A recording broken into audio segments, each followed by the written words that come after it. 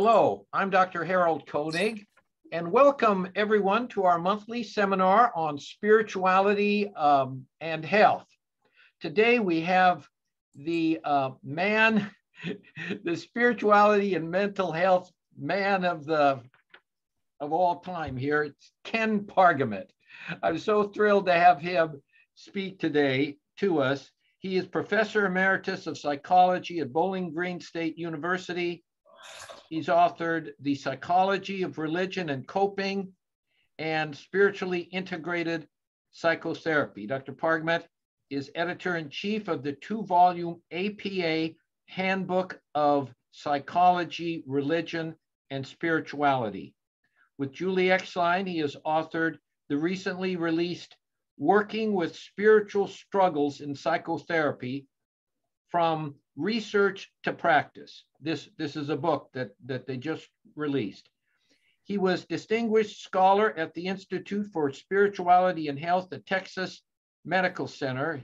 His awards include the Oscar Pfister Award from the American Psychiatric Association in 2009, the first outstanding contribution to the Applied Psychology of Religion and Spirituality Award from APA in 2017, and get this, honorary Doctor of Letters from Pepperdine University, and recently named one of the 50 most influential living psychologists. So we are privileged to have Ken talk to us today. I've known Ken for somewhere around 30 to 35 years. We've done research together. Ken is the best mentor of all time. His students have populated universities throughout the world that he has been the primary mentor for. So, probably a quarter of the people in spirituality and health are his students. So it's amazing. Anyway, Ken, I'll stop blabbering here and have you take it over. Thank you very much, Harold. Let me put on my share screen here. Okay.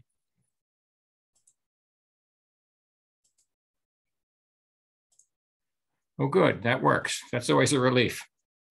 Well, thank you, Harold, and it's a pleasure to see you again. And one of the wonderful parts of working in this field is the people involved in this research generally tend to be really great people, wonderful people, and Harold is at the top of that list. I've really enjoyed collaborating with him and having a friendship with him over all of these years. So thank you, Harold. And I need to thank the John Templeton Foundation for their support of portions of this research that I'll be describing.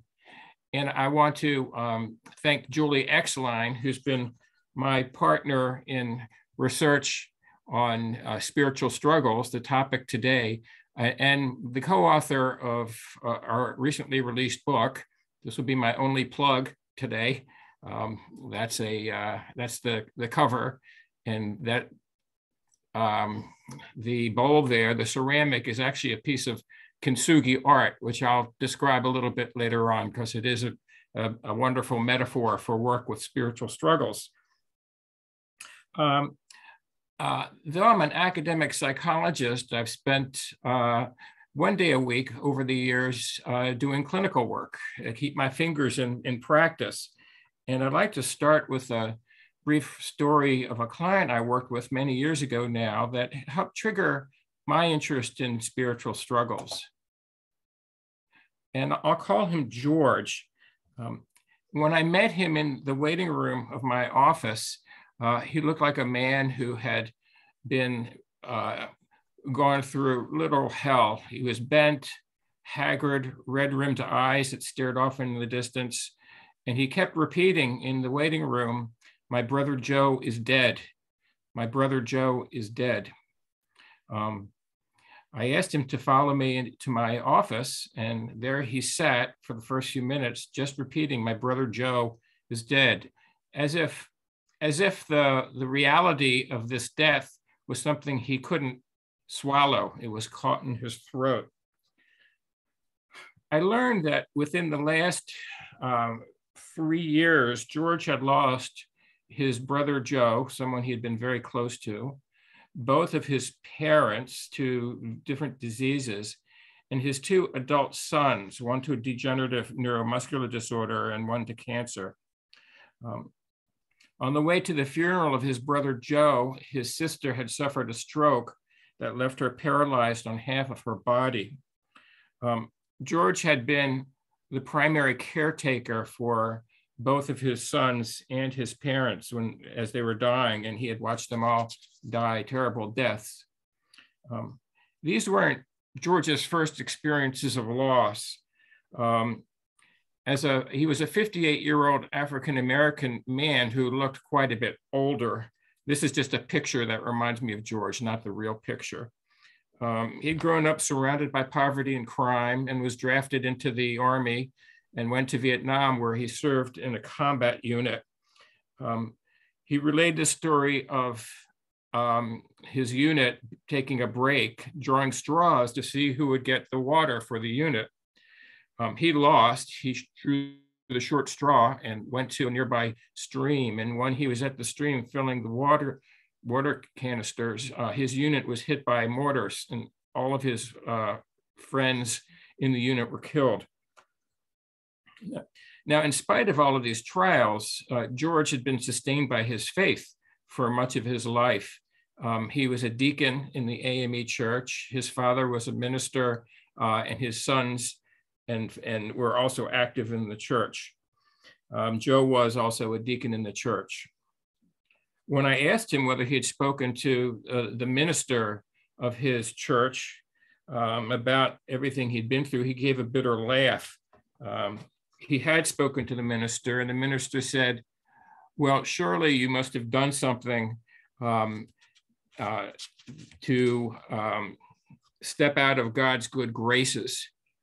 And George was very embittered by that. He said, "He was blaming me for all those deaths, and he calls himself a man of God." I asked George what was the most painful part of his experiences, and he answered with one word: why? Why had God put him through this hell?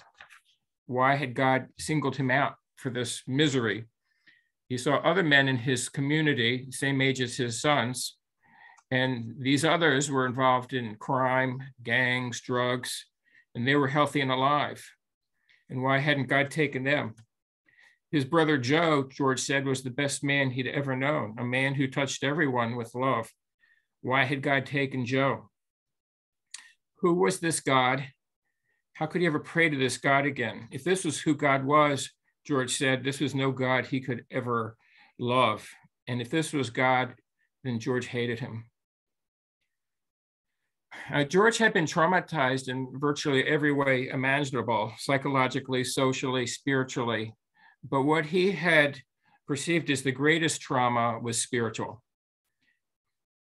How do you make sense of George? Well, clearly he met the criteria for post-traumatic stress disorder, but PTSD didn't do full justice to his experience. On top of everything else, George was going through spiritual struggles. Now, oftentimes in our work with people facing illness, accident, injury, or other crises, we overlook the religious and spiritual impact of their trauma. But there are times when it's the religious and spiritual conflicts, tensions, questions, and doubts that may be the most important issues raised by critical life events. And I'd say this was certainly the case with George. And in this talk, I'd like to suggest that we can't really fully understand or help people through their darkest times if we ignore the spiritual dimension of these crises and their problems. So I'm going to make a few points briefly this afternoon. Spiritual struggles are a natural part of life. They're not pathological. They have profound implications for health and well-being. We can think of them as a fork in the road. They can lead to decline and possibly lead to growth. They represent a topic that's vital for us researchers and practitioners. I hope to at least be somewhat persuasive on all these points, and leave then a few minutes at the end for any questions or comments you may have. And I'll illustrate these with both clinical examples and research studies. Let me begin with a brief definition, and note before I do that religion and spirituality, as Harold has documented in his landmark books, they're generally successful in helping people find significance in life. They're also generally quite resilient to most extreme life situations. People preserve and protect what they hold sacred. But even though spirituality is quite resilient, there are times when we can be shaken to our core. These are times when we call into question our understanding of the sacred itself. And the ground that we stand on is no longer stable or steady. And then we may experience spiritual struggles of the kind encountered by George. So here's a definition. Spiritual struggles refer to experiences of tension, strain, and conflict about sacred matters with the supernatural, within oneself, and with others. We can broadly distinguish between three types of spiritual struggle, but you'll see that Julie Eckstein and I have made finer distinctions in our measure of spiritual struggles, and I'll present some of the items in just a minute. We can think of supernatural struggles. For instance, there are struggles with God, as illustrated in Psalms, and Jesus Christ on the cross. My God, why hast thou forsaken me? It's a very powerful struggle, well known in the Judeo-Christian world. A more recent example, in my own class, I was giving a lecture on spiritual struggles, and afterwards I received this email from an undergraduate with bipolar illness. And she wrote to me, "I'm suffering, really suffering. My illness is tearing me down, and I'm angry at God for not rescuing me. I mean, really setting me free from mental bondage. I've been dealing with these issues for 10 years now, and I'm only 24. I don't know why he keeps lifting me up just to let me come crashing down again." These are some divine struggles from our religious and spiritual struggle scale, a 6-factor scale. Felt as though God let me down, anger at God, feeling abandoned by God, feeling punished by God. We can also think of demonic struggles, struggles with evil forces or a demonic figure. And these are some items: feeling tormented by the devil or evil spirits, feeling attacked by the devil or evil spirits, feeling you're in a wrestling match with the devil or evil spirits who's trying to turn you away from good. We can also think of intrapersonal struggles. These are struggles within oneself, and they may be struggles of a moral character. They may be struggles about doubts about the fundamental truths of one's tradition. They may doubts about the ultimate meaning of life. Here's an example. Comes from the diary of Peter Moen. Peter Moen was a Norwegian journalist in World War II in Oslo who was writing for the resistance when the Nazis took over. He was captured by the Nazis and thrown into a cell where he was tortured to give up the names of his colleagues, all the other resistance fighters. And under torture, he eventually succumbed. And in the jail cell, using a thumbtack and toilet paper, he wrote a diary of his feelings. He hid the diary under a grate in the cell. And even though he was killed later, being transferred to a concentration camp, he had told someone about the diary, and they went and rediscovered it after the war. And the diary really is a classic example of moral struggles. Here's one example. He writes, "I must recognize with bitter and painful regret how inexpressibly badly I've lived. I've reduced to dust all moral and material values. All this following his failure to keep quiet under torture." Here are some moral struggle items: wrestling with attempts to follow moral principles, feeling torn between what one wants and what's morally right, and so on. Then we have ultimate meaning struggles, struggles about whether life really matters, feeling as though life may have no deeper meaning, questioning whether one's life really makes a difference in the world. And we have doubt items, again, feeling confused about religious and spiritual beliefs, troubled by doubts or questions about religion, wondering whether one's beliefs are correct. And finally, we have interpersonal spiritual struggles. These are tensions and strains that take place between the individual and family, friends, or members of a religious community. I found that much of George's bitterness was and struggle and depression was linked to his sense of abandonment and betrayal by his clergy and other members in his church. Here are some interpersonal struggle items: feeling hurt, mistreated, or offended by religious and spiritual people, feeling rejected by religious or spiritual people, conflicts with other people about religious or spiritual matters. That item could be endorsed by an atheist. Feeling angry at organized religion, also someone who doesn't have to be religious to experience that type of struggle. So with that in mind, this kind of overview of the types of struggle we've identified, and we don't think we've identified all of them, but we think these are some of the important ones that we started with. Some basic points about struggle. They're not a sign of weak faith. This is my Guess the Struggler slide. Take a look. And some of you may recognize who this struggler is Mother Teresa. And she certainly was able to maintain her commitment and spiritual vocation throughout her work, but she also had periods of deep struggle. If you read her biography, she suffered with feeling of kind of spiritual abandonment, spiritual dryness, as others have called it.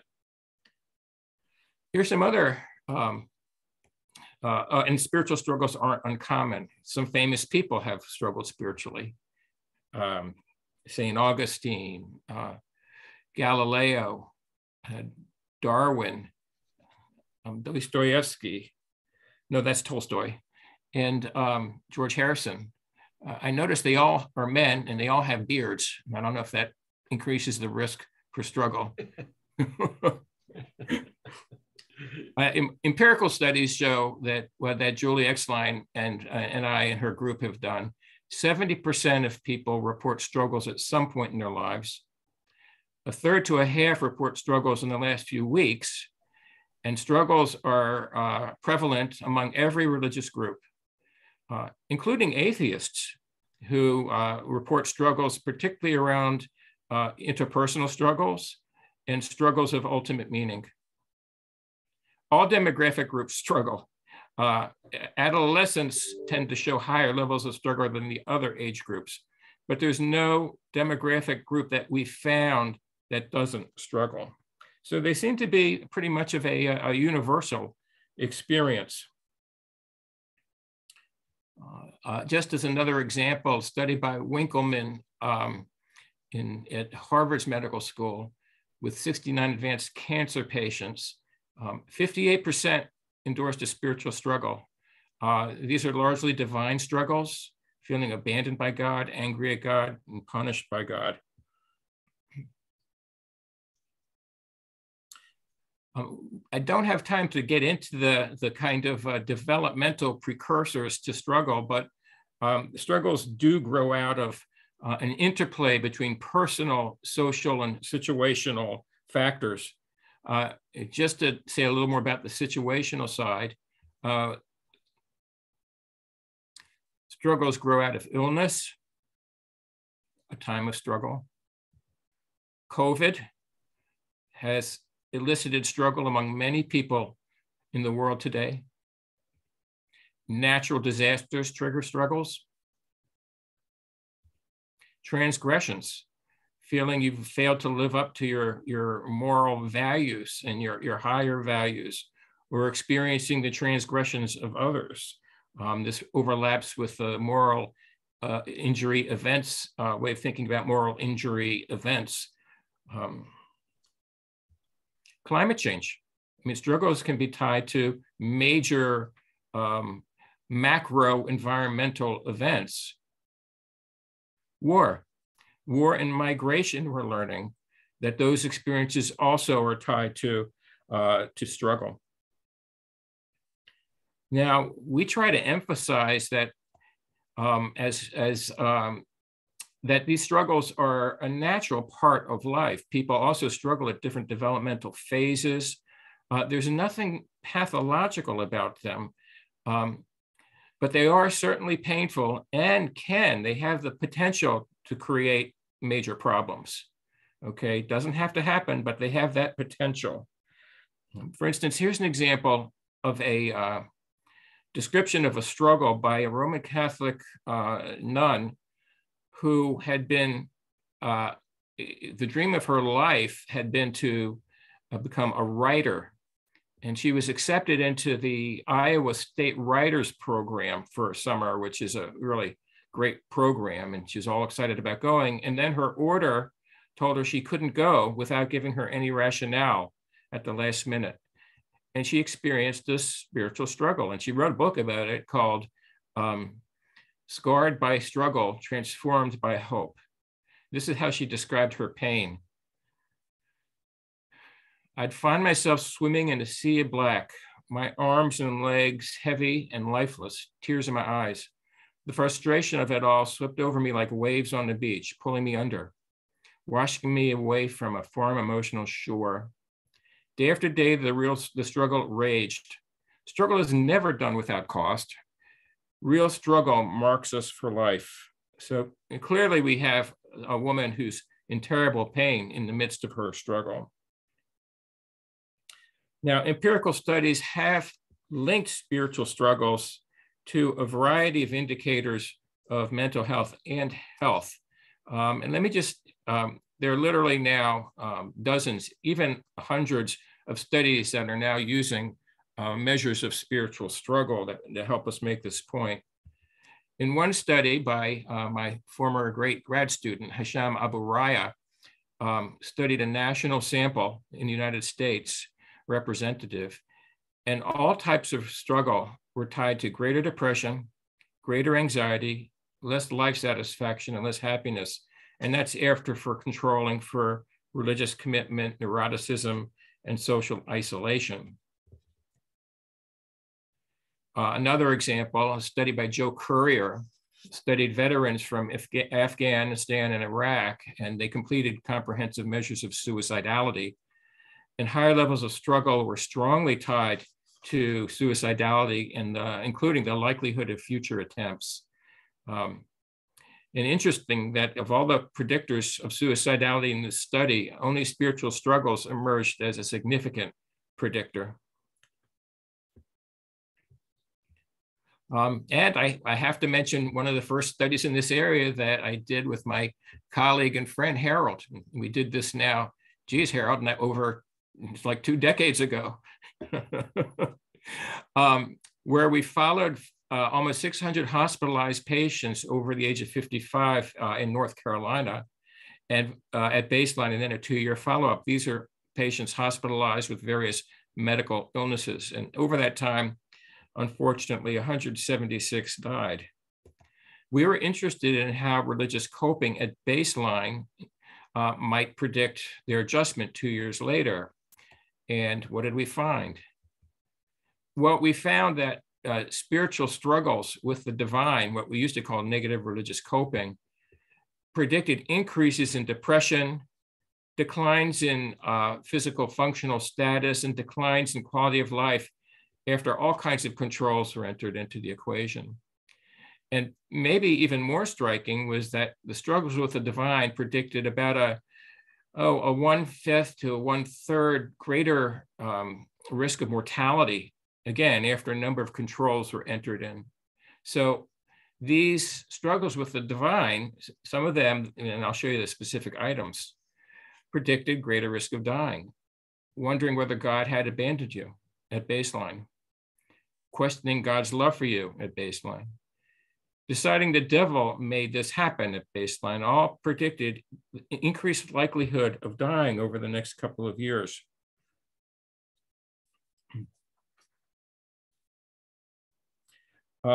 This was the first study of its kind to show that at least some types of religious experience might actually increase threats to life expectancy. We all know that religious involvement, namely church attendance, can extend life expectancy dramatically among whites and even more dramatically among African Americans. But here we're seeing struggle increasing the risk of dying. And other studies since have shown struggles have been tied to various indicators of immune functioning and declines in immune functioning among people with illness. And that may begin to shed some light on how struggles may produce their deleterious effects. One other study I want to mention, because I think it is important, particularly nowadays with our focus on major life stressors. We did this study a few years ago now, Julie Pomerleau, again, a nationally representative sample, and found that religious struggles mediate the relationship between stressful life events and subsequent adjustment.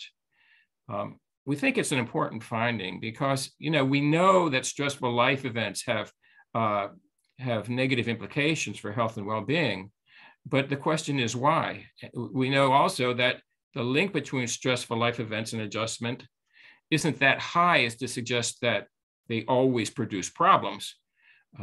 What accounts for the link? Well, we suggested religious struggles might.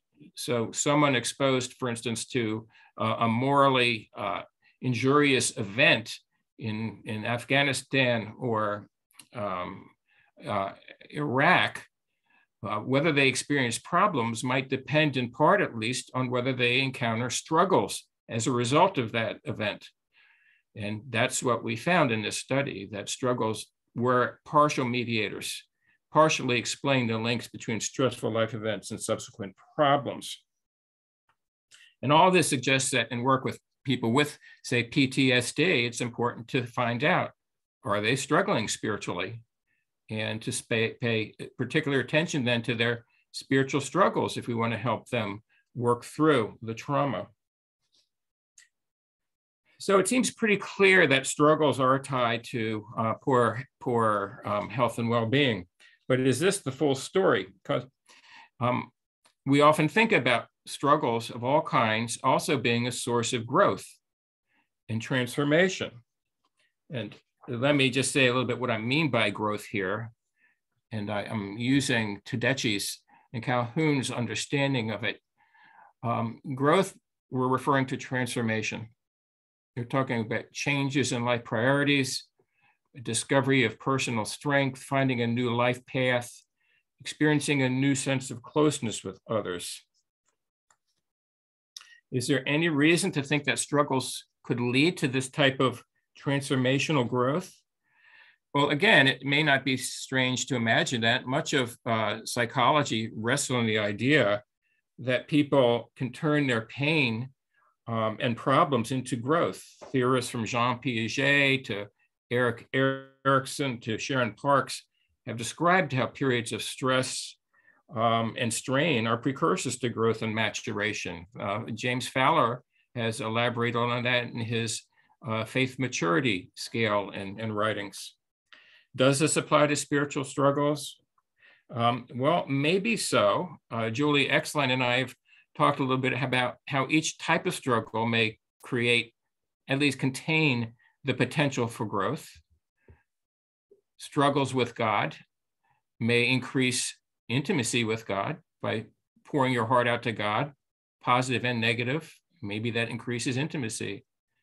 Maybe it helps challenge old and overly simplistic ideas about God and help you move to a richer understanding and relationship with God.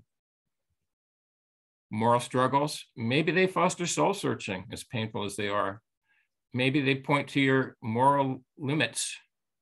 Maybe they encourage repentance and reconciliation. Ultimate meaning struggles, maybe they lead to a appreciation of the emptiness of what you've been pursuing in life. And as a result, create a kind of almost a conversion-like shift to sources of deeper purpose. Doubt. Maybe doubt cultivates critical thinking. Maybe it helps clarify what we truly believe versus what we've been told to believe. So each of these struggles, we think, could lead to growth and transformation. And certainly in the religions of the world, we find examples of religious leaders, the seminal religious figures who struggle. In fact, sometimes I think that stories of struggle of these figures are the essential narrative. I mean, just think about it. Buddha, for instance, struggled with the temptations, well, before he became the Buddha, and he had to deal effectively with the different temptations that had been sent to him by the devil Mara.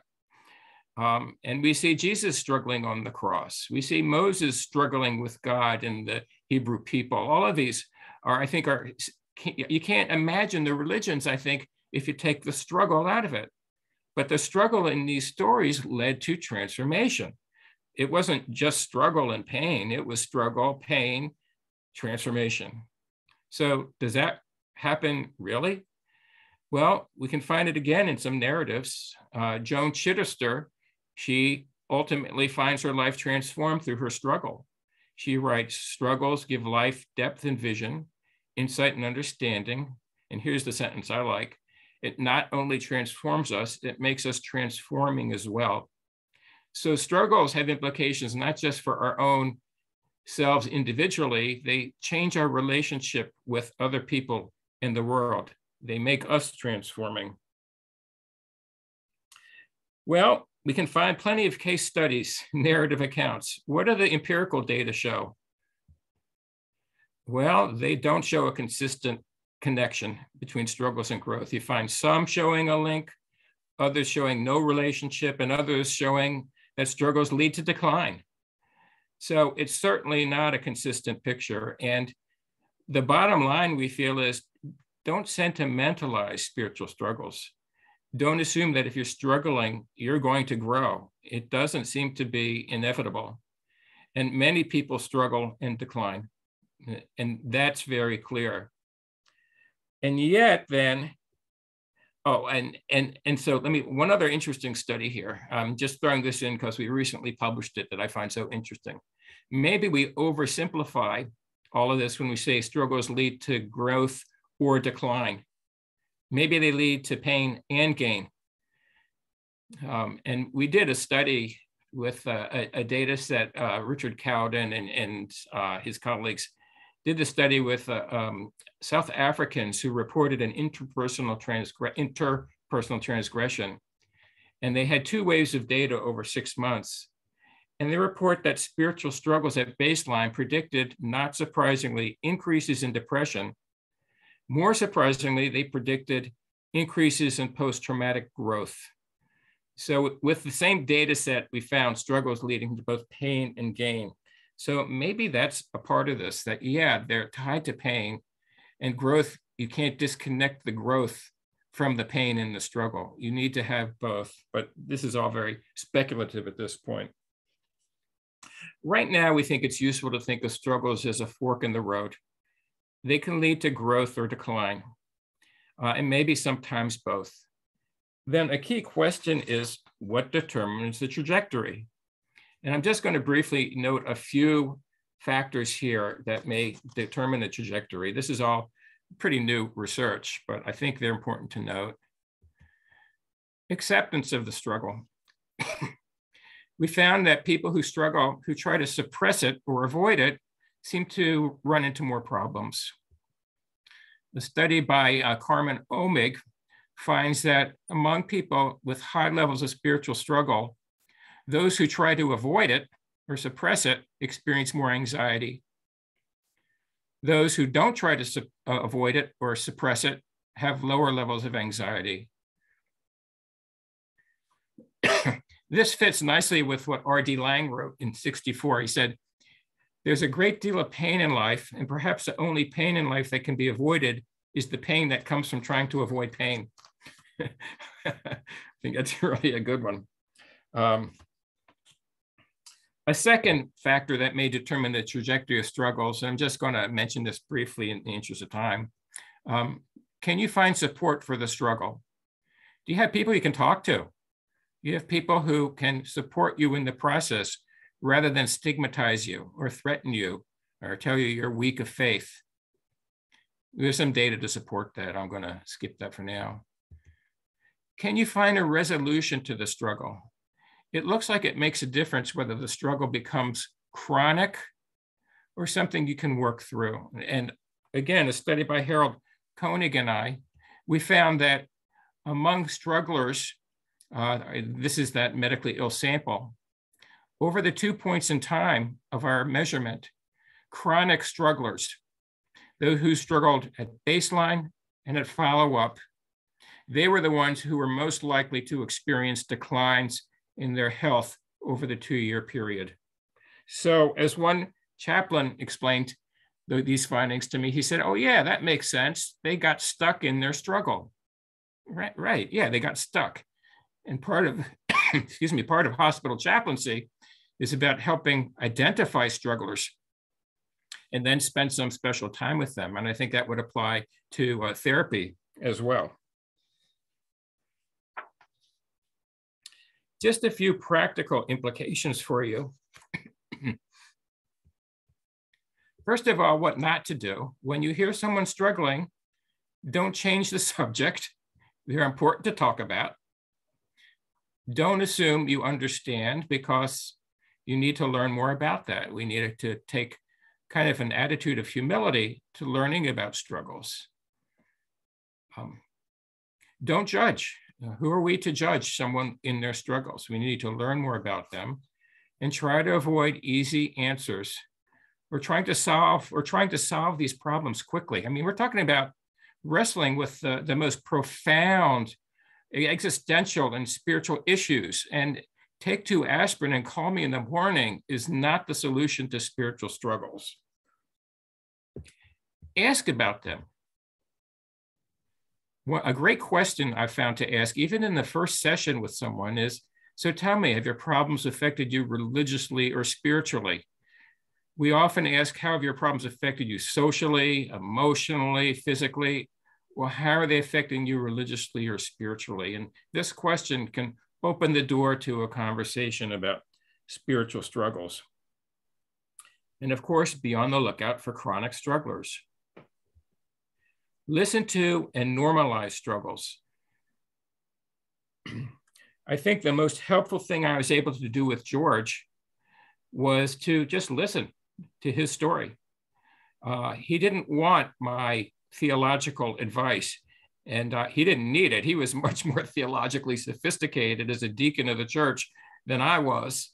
And as a Jewish guy, I couldn't comment on his theology, and I had no business doing that. That was way out of bounds. But he appreciated my listening and my empathy and my support of him. It's also, I think, important to normalize struggles. Many people, when they struggle, feel as though they're going crazy. They feel very isolated and alone, or very fearful that they'll be rejected by other people, their religious community, or even God. And so to be able to say, hey, you know, a lot of people struggle, you're not alone, can be one of the most important gifts that we give to people who are struggling. There's a metaphor that I've used around struggle that I find very helpful, and my clients over the years have also found it helpful. And it comes from the Japanese ceramic art form. It's got basic philosophical roots, and I think it's called wabi-sabi. And it's kintsugi art. Now, kintsugi art, involves taking a piece of ceramic and shattering it. You then put it back together again with gold or silver filigree. And in doing so, it becomes very clear that it was broken. But in putting it back together again with the gold or silver filigree, it becomes a work of art. And the philosophy embedded in this is the idea that in our brokenness, we create the pieces to build a greater wholeness, a greater beauty. And that to acknowledge that brokenness is an important part of our growth. And here's from a theistic tradition, here's one person who puts it nicely. He says, the heart must break to become large. When the heart is broken, then God can put the whole universe in it. Again, the idea that there's something even beautiful in brokenness and then putting the pieces of our lives back together again. And I've offered that to many clients who come in and feel so broken. And I suggest kintsugi as a metaphor for what we're working to do, that their lives become works of art that we're trying to help recreate. I had one client send me a thank you note and she addressed it to Ken Sugi. So I thought that was pretty good, Ken Sugi. In this work, we also need to build bridges with religious communities. We may need to form consultative, collaborative relationships with clergy or chaplains who can help clients on the religious dimension of reconnecting to their communities or experiencing sacraments or rituals that can help them resolve some of their struggles. I've done this with clergy myself, and it's been really very helpful to clients. So this is a great opportunity for building collaboration and connection with religious community spiritual struggles. Develop and evaluate interventions to address struggles. We're really just starting here, but we can develop evaluations to test the efficacy of struggle interventions. One example that my graduate students and I did now a number of years ago, we developed a struggles intervention for students entering college. And we know that time is a time of struggle. We know adolescence is a time of struggle, but that period of transition from moving out of the home to a college community, which often has its own challenges of greater freedom, moral kinds of questions. How am I going to behave? What do I want to do around matters of faith? It can be a time of struggle. So we developed this intervention and that we called Winding Road. Winding Road is a 9-week group-based, non-denominational program. And it had several goals to help the students to express their spiritual struggles and normalize them, help them develop their spiritual identity, broaden their coping resources, and facilitate their acceptance of struggles as a normative experience. And we made use of a number of activities. First of all, they wrote and shared spiritual autobiographies. Great experience. I've done that in all of my graduate classes, to have people write and share their own stories. They shared their struggles, and rather than keeping them to themselves, they opened up, and they learned in the process they weren't alone. They did this experience of visualizing their ideal older spiritual self, themselves at 90 years of old age as sages. And then we had them give themselves as sages advice the sage would give to them now. And they were very wise, these sages, and it was very helpful to the students. We had them share a sacred object with the group.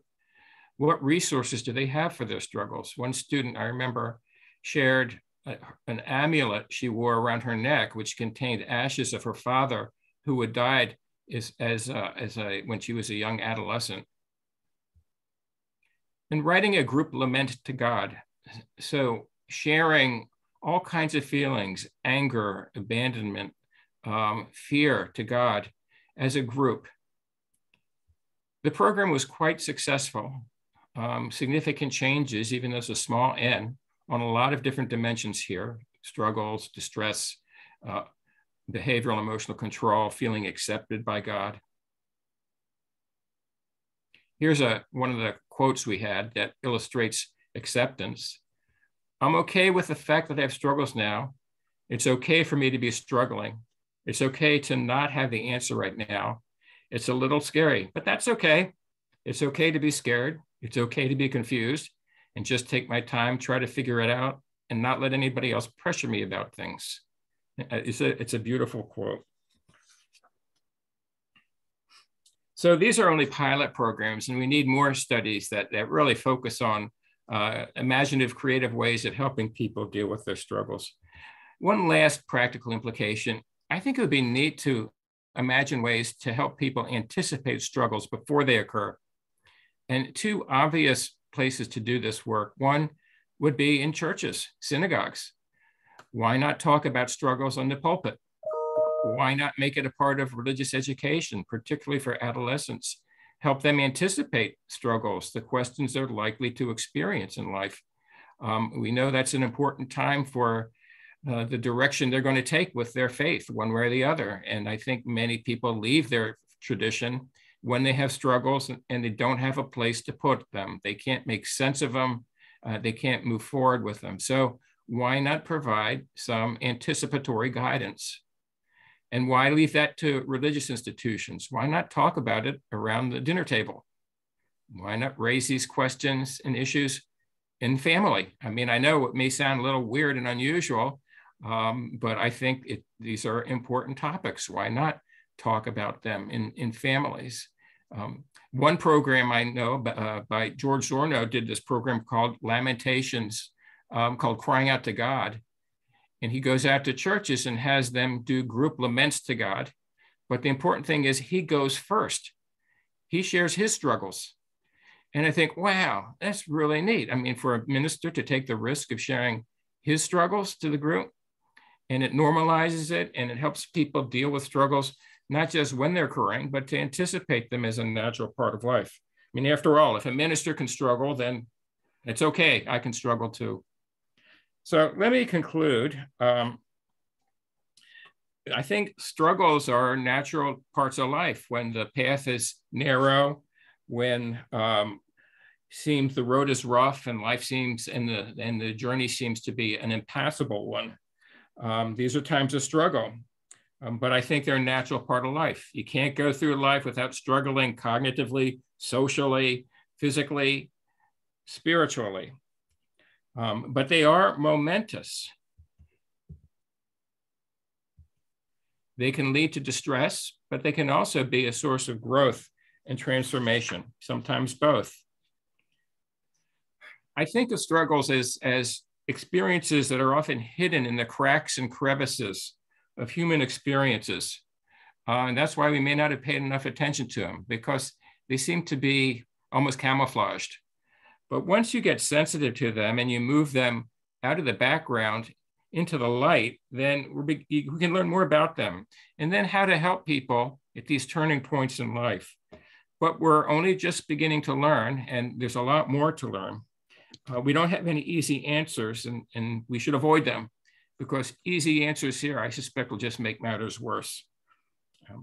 So I conclude that health professionals from every sphere can help clients and patients respond to struggles in ways that do lead to greater wholeness and growth. And that is I think that's a challenge for us right now.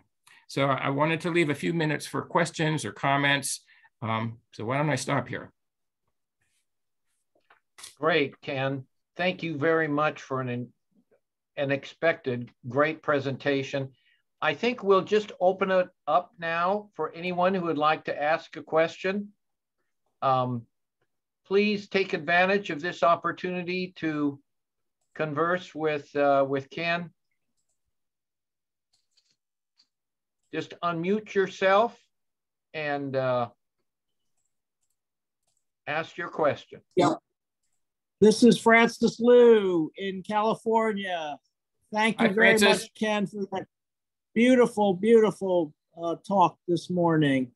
I'm just wondering, are there any special films, feature films, that you feel might illustrate spiritual struggles that have resolved in a positive sort of way? You know, I have in the book, we have a list of stories and personal kind of narrative accounts of people who struggle. who've come through it. And so we do have a list of those types of resources there. Films, though, I haven't put that together again, but that's a great idea because you can see them all around, and maybe we could all generate some ideas of what the films may be. I have thought, too, that it might be, particularly within medical contexts, it could be really valuable to create a film for hospital patients, people coming in, facing some difficult times, help them anticipate their struggles, offer them resources, normalize the struggles, have some other patients who would tell stories of their own struggle and journey. So I think using film and media for this would be a great way to go in terms of educating and helping people anticipate struggles. Thank you very much. Can I ask a question as well? Sure, go ahead. So thank you so much for this talk, Dr. Pergament. It's just really touching me on many levels. I am a psychiatrist, and I do try to help my patients with their spiritual struggles, but I also have my own.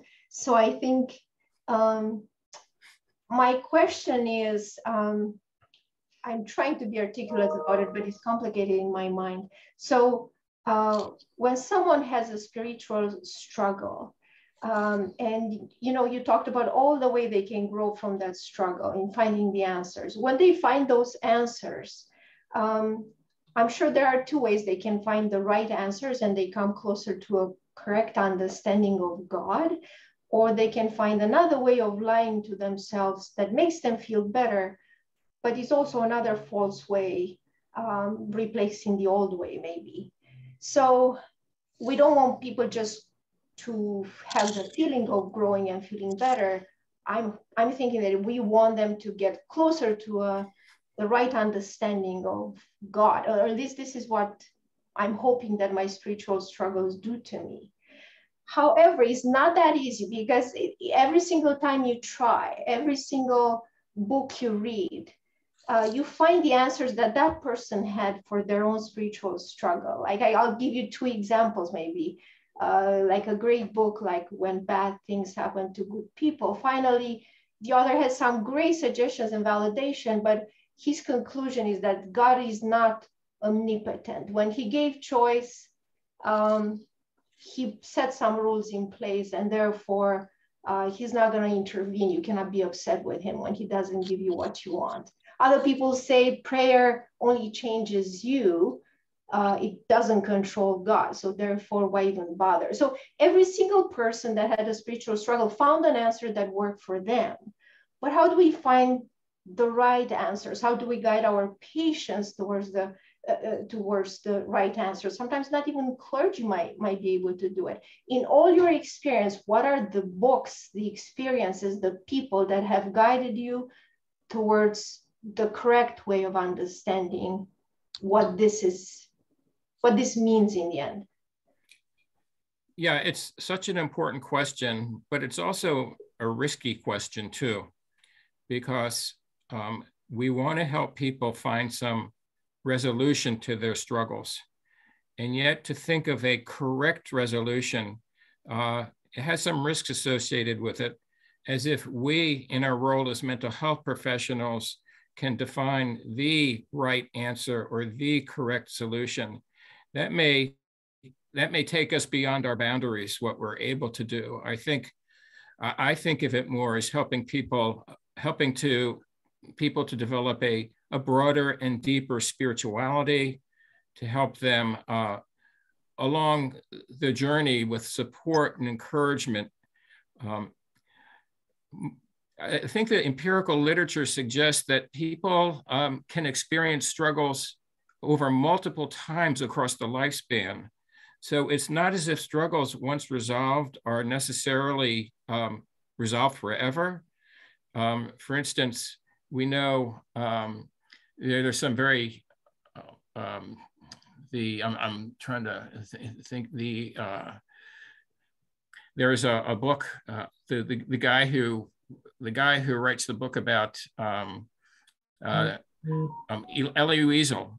He describes his spiritual struggle in Viktor Frankl, no, this is Elie Wiesel. He describes his spiritual struggle in the concentration camps in World War II. And he seems to be a model to people about someone who's spiritually mature and has perspective. Well, at the age of 80, he suffered a heart attack. And he has a book out that describes his spiritual struggle at the age of 80 about why is God putting him through this misery. So even though he had, I think, come to terms with many of these spiritual issues earlier in his life, later in his life, he faces another spiritual struggle. So I think we should be thinking of struggle as a natural part of life that may not be a single correct answer or right solution, and that instead we try to help people find solutions and answers that work for them that may vary from person to person. So we need to approach it with that kind of sensitivity and nuance. I don't know how well that answers your question, Camelia, but it's a really good and important one. Harold, can I come in from Bangalore, India? Hello. Hello. Can I come in? Dr. Murthy Yes. from Bangalore, India. Yes. I want to share two things. One is that in my work with persons living with cancer and caregivers of developmental disabilities, repeatedly I found that they're using spirituality as a way of coping with it. You know, whenever I asked what helped you to live with this problem, they came up with a story. And very often it is a story from one of the epics like Ramayana, Mahabharata, Gita. In addition, the three very recent saints, I know time is running out, Harold, I'll just quickly finish. Ramana Maharshi, Paramahamsa, J. Krishnamurti all had cancer. So they said, you know, particularly Ramana Maharshi, when he's asked about pain, he says, my body has pain, I don't have pain. They use these similes, these experiences as a way of coping much better than what I thought. Let me just give you one other example. I had a young middle-aged lady whose brother died of chronic renal disease because she couldn't give a kidney donation and she was deeply depressed, nothing helped. Then I told her in the dialogue the story of Buddha and Isa Gautami, how he brings the dead body of the brother and son, and that helped us to open up a new way of looking at death. All the guilt and the struggle moved to a different level. So I think we have a tremendous, particularly in India, we have a tremendous lot of resources. And I'll be very happy to share. Recently, I talked about spirituality and mental health, a underused resource in India, and written recently about cancer and spirituality, my experiences. I'd be glad to communicate with anyone who is interested. And I personally think in Eastern countries, I know more, I worked here, this could be a very, very important resource to help people to live with uncertainties and suffering. Thank you very much. It has been a fantastic evening. Thank you very much. Just real quickly, I'll note that this talk focused on spiritual struggles, and it did not speak to the positive religious coping resources that many people draw on. That was another book and research that Harold and I have done for many years. So I totally agree with your sentiments there. It's just that we shifted to a different kind of focus here, maybe somewhat of a darker side to religious and spiritual experience, and yet one that's, I think, an important one for us to be sensitive to. So they're both, I think, parts of religious life. Both the coping resources and the struggles are part of what it means to be on a spiritual journey. Hello, can I ask a question? Can I make a quick comment? I've got my hand up. I'm Sarah Eager. I'm from London, from the Spirituality Special Interest Group at the Royal College of Psychiatrists. And I'm trying to organise a meeting next year on people's relationship with God, because it's something that's not discussed in the clinic setting very often. And as you say, it can have positive or negative ramifications. So I'd really like to get in touch with you to see if you could be one of our speakers. So if you let me know how that's possible, that would be lovely. Thank you. Thank you. Yeah, you can contact me through my email. Just go kenpargament@gmail.com. Thank you. Hello. Can I Go ahead, Leonard. Go ahead. Right. If one accepts that there's a biological component to the intensity that different individuals have of their need to search for spiritual meaning in life. With patients who are dealing with struggles, do you ever suggest that they are in some way a victim of their own biological reality? For example, we know that serotonin receptor intensity is lower in people who have strong spiritual needs, and the intensity, these serotonin receptors are much higher in people who have very little need for spiritual answers to life. Do you ever bring in biology to your conversation with patients?